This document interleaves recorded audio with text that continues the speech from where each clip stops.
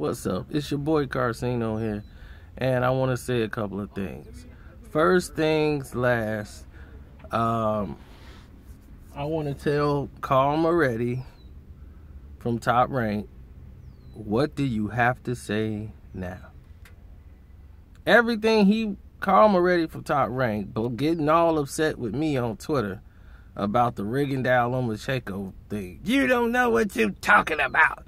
This and that. No, it ain't almost. I'm talking about the terms were about to be worked out. All he had to do was agree to the catchweigh, which Lomachenko didn't do.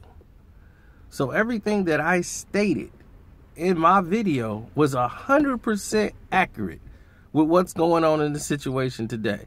So because they didn't do it and I did it, and I guess they didn't want it out there, everybody wanted to have a fuss. But as of today, where we stand is all the terms that I was talking about are present in what they wanted in the contract. But Lomachenko says no to a catchweigh, no to a rehydration clause. He want everything his way. Let's stick to the rules. We fighting at 126. I could weigh what I want to weigh. And they trying to stack the deck so that Rigondeaux can have no advantage in this fight. And I think they better not let that be the determining factor in the making of this fight. Because of the simple fact is, if you do that, here's the problem.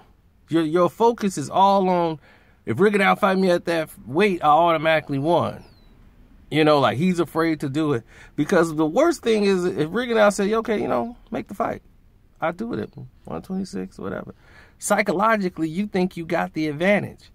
When all of along, he really didn't care. They just wanted to see what they could get away with and what they couldn't. And now you didn't put all your eggs in the basket of thinking, I got everything in my favor. And you're forgetting about the fight. And then Rigondeaux end up embarrassing you. Then you got a problem. Because then he'll throw something. You don't have a plan B. Lomachenko has no plan B. He really has a plan 1. A plan A, and that's it. So, on that note, it's your boy Carcino. I'm out. And another video will be coming out soon because I got to address some other stuff too.